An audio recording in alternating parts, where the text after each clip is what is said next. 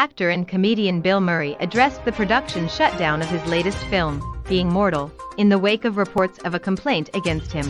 Thousands of residents of northern New Mexico villages were told to evacuate on Sunday as fierce winds drove the largest active U.S. wildfire towards their drought-parched mountain valley.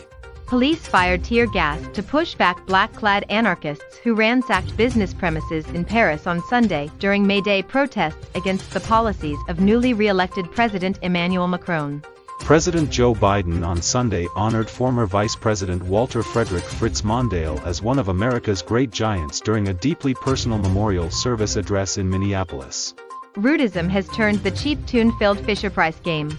Zaporizhzhia, Ukraine, AP.